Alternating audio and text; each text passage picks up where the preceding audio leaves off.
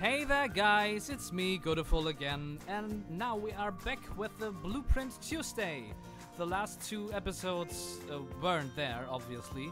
The first one was because I was on vacation in Austria and could manage to pre-record one, so that's why there wasn't that one. And the second one was last week, where I got busy with a lot of stuff because I got accepted to another university I want to attend, and so I had to organize a lot of stuff and just didn't make it. I had not the time, not the inspiration to think of something to do, so we missed out on the second one too. And for as an damage control, if you want to call it like that, you got the Moby Dick ride. I thought it would be out today, but I uploaded it on the Sunday together with the Adventureplains episode. So that's kind of the replacement for both of the Blueprint Tuesdays.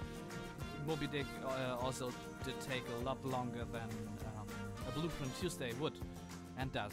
So, what are we doing in this episode? We are building a coaster station. I'm not going to put out a layout for the diving coaster. It's really just the station. So if you put this one down in your park, you have already the station and the coaster, but you have to come up with a layout for yourself. I really like the idea, so why not do it?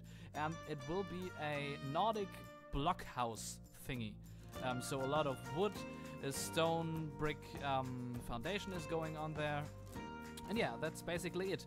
I'm not 100% sold on this one, but I knew from the beginning that the Blueprint Tuesday would lead to some random faily blueprints because of the 1 hour restriction I put on myself. And I guess that's part of the format, and I don't really mind.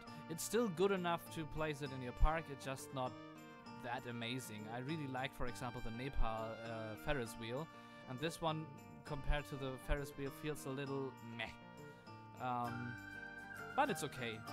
I really struggled with the custom roof, and also these custom walls I'm building right now put a lot of pressure on me time-wise, because they are so time-consuming. I have to put down every single of those logs there, of those poles I mean, and then I have to turn them all around, and it all takes time. And you really feel that while building with this timer ticking down next to you. But that is also something I realized with this series.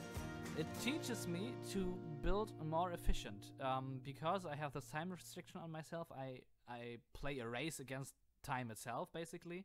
So I have to find ways to make those things that I want to do the best and most efficient, fastest way I can find.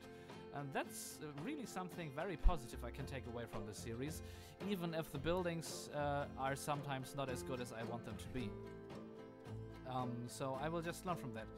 And yeah, here we are putting down a little bit of beamwork inside of the station. Nothing too special. In the end, I think the ceiling turned out a bit too low for the station, but it's still manageable. It's not like big people would bump their heads. It just doesn't feel like...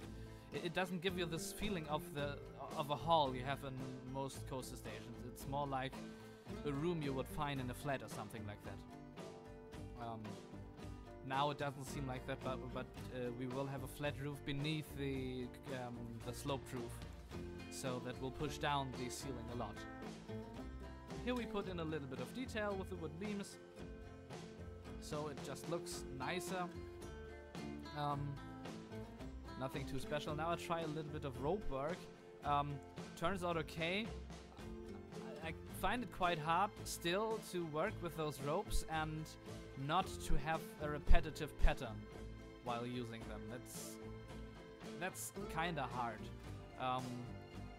I wish we had more ropes, but I don't know, maybe it's just me. I'm not quite sure if I'm not that experienced with them. I worked a little bit in other parks and projects with them, but it's not like that I have used them extensively, like the wooden beams. I feel like with those wooden beams you basically see in every building that I am building.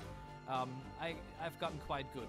There's still stuff I can learn, to be honest, but I'm happy with it. And here you can see me build the custom roof. I choose those bigger cornice pieces because it goes faster, obviously, and it doesn't kill your frame rate as much.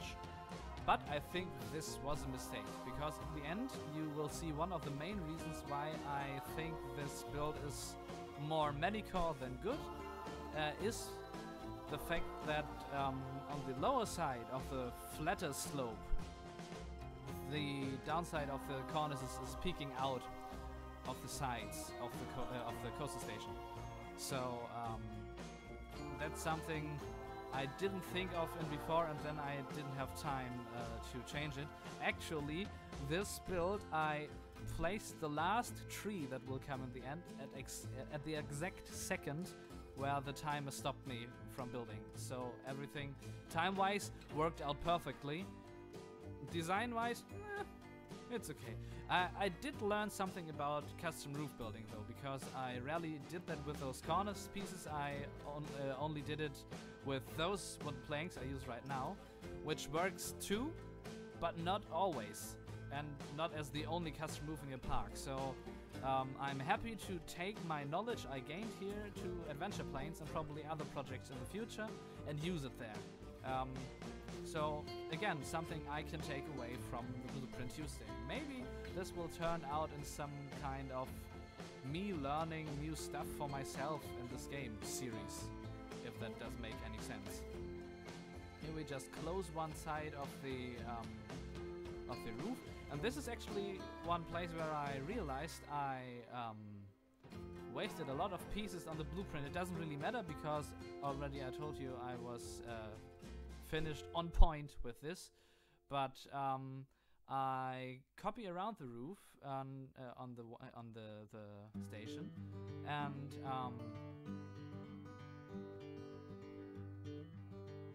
did I blueprint it? I think I did. That would be really bad. I'm not quite sure right now if I blueprinted it. Oh, I will see after the record. I do hope so. If not, then this is just a random build of me putting together a building in 1 hour. Oh, please no. Oh god. I think I did. Wait, let me check on Steam. Now you will hear mouse clicks, but I have to know that. So browse the workshop.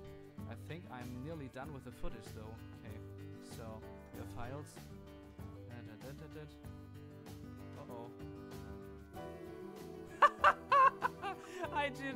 I didn't save the park either. Oh, that's so bad. Oh no. Okay, so I will see if I have an autosave of it. If I do, you will see the link to the blueprint in the description. And if not, this is the most faily episode of Blueprint Tuesday ever. So thanks for watching anyways, and this is the picture of the blueprint if it will be one. Bye bye!